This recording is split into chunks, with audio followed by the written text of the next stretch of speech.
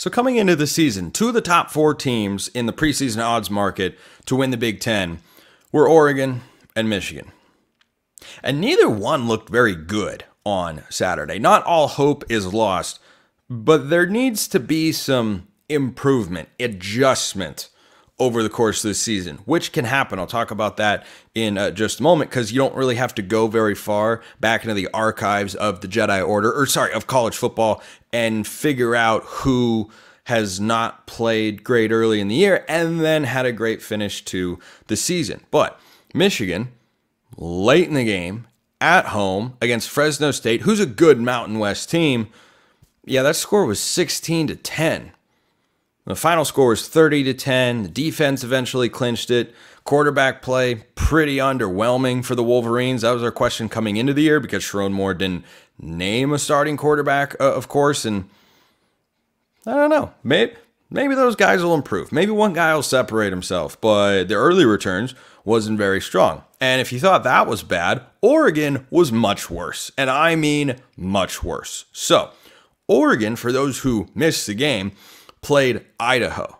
Now, there was a time when Idaho was an FBS school. They have a win in the famous Idaho Potato Bowl, which is perfect and beautiful when you're talking about the, what's the word I'm looking for? Americana of college football. Idaho, famous Idaho Potato Bowl, W. They've won that once upon a time. Those days are behind them because they play at the FCS level. And Oregon went into Saturday's contest as a more than 40-point favorite against the Vandals.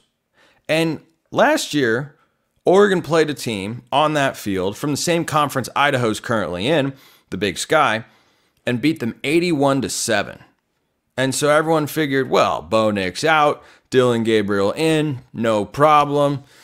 Maybe won't be exactly the same, but I mean, come on, that's going to go great. Final score 24-14. Oregon needed, for those who did not see the game, a 4th and 7 coming down the stretch in the fourth quarter with 5:40 to go. They draw Idaho offsides, pick up a 4th and 2, get a touchdown, clinch the game. That's what they needed against an FCS school. This is not Colorado playing North Dakota State, where Colorado's fighting to be a bowl team. North Dakota State is a preseason number 2 nationally in the FCS ranks. Idaho, good program right now. Jason Eck, probably going to be a Power 4 or Group of 5 head coach coming to a school near you. So just keep that name in your memory banks. In no world should this game have been even close. And Autzen Stadium, I was there in the press box, it had to roar to life in the fourth quarter. They had to bring that Ohio State kind of juice to help their defense because they needed big stops. And it started out all fine. A stop for Oregon on defense, a touchdown, a stop, and then all of a sudden Idaho flipped a switch and Oregon turned a switch off and played 4 truly embarrassing quarters of football. It was bad. The starters played the entire game. Wasn't good. Oregon should have won that game by 30, 40 points. They didn't. It was ugly. Offensive line play, huge issue. They allowed 5 sacks all of last season. They allowed 3 in the first half, including a fumble or a strip sack of Dylan Gabriel that led to a fumble recovery by Idaho. They did that in the first half. Idaho, not Boise State, not Oregon State, not Ohio State, not Washington, not Michigan. No, Idaho. That has to change dramatically. Michigan's got to be more dynamic on offense and figure out the quarterback position. Oregon has to figure out the offensive line. Here's the silver lining and why I don't think the season for these two teams is automatically over because of a bad week 1 showing that ended up resulting in a win. Both teams have plenty of chances, most notably Michigan's upcoming game with Texas at the Big House this week. That is College game day. I think justifiably so. They will have plenty of chances to make everybody, by the end of the year, forget these games happen. Or you look back and go, how did this team play down to that level? Oregon's in the Big Ten title game. How'd they let Idaho hang around with them? Michigan went 10-2. How did they let Michigan's? What if Michigan beats Texas? You're going to look back and go, wait a minute. Fresno State was just in there pushing them.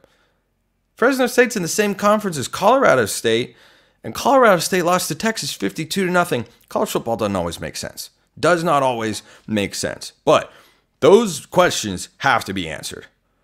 They have to be answered. And if they're not, you will not see Oregon in the playoff. You will not see Michigan in the playoff or in the Big Ten championship game. It'll be Ohio State and it'll be Penn State, and we'll see who else can rise to the top of the conference, because those teams did not impress in week one. The good news is twofold for those fan bases. Number one, it's week one. Number two, it was a win. It was a win.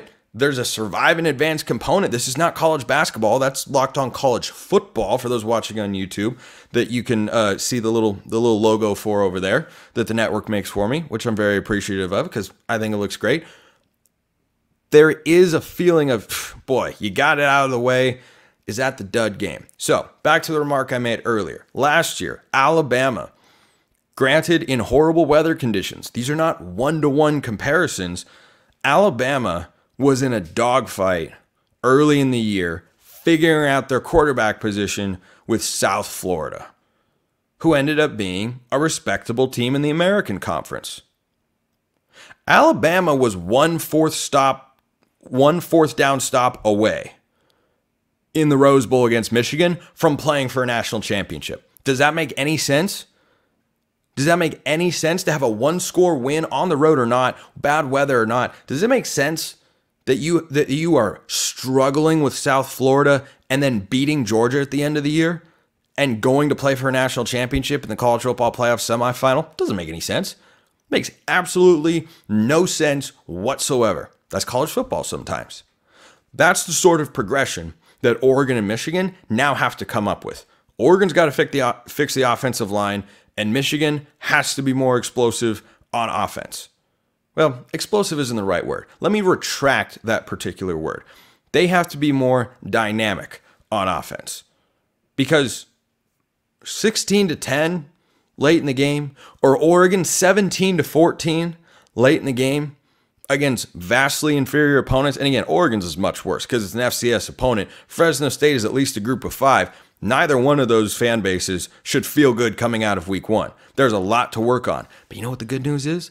There's a lot of time. The advantage for Oregon, they have Boise State this week, who put up 56 on Georgia Southern, but gave up a lot. Less than 56, but they gave up a lot of points. Michigan, on the other hand, you don't have as much time to fix this because Texas is coming to town.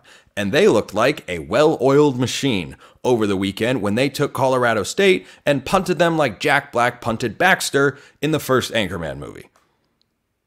You better figure it out quickly. Oregon doesn't have as much time as they think. They've never beaten Boise State, always been a thorn in their side. Boise State's still the preseason favorite and should be to win the Mountain West, and Ashton Genty went for 267 yards and 6 touchdowns in the win over Georgia Southern on Saturday. Then they have to play Oregon State. They have not won at Reser Stadium since 2018. Michigan State and UCLA did not look good. And then Ohio State comes to town. You don't have as much time as you think to get this stuff right. You've only got a handful of chances. But the good news for both these teams is it's early in the year, and the issues that I saw, they're not widespread in that there are just a couple of things that need to be fixed. They're major issues. But it's not like Oregon's defense was terrible. It wasn't. It's not like Michigan's defense was terrible. It wasn't. You have half of the ball solved. You got to fix just a couple of things on the other side of the ball. It's not like the potential isn't there, but you got to find it. And that's what they have to do now as they go throughout the season.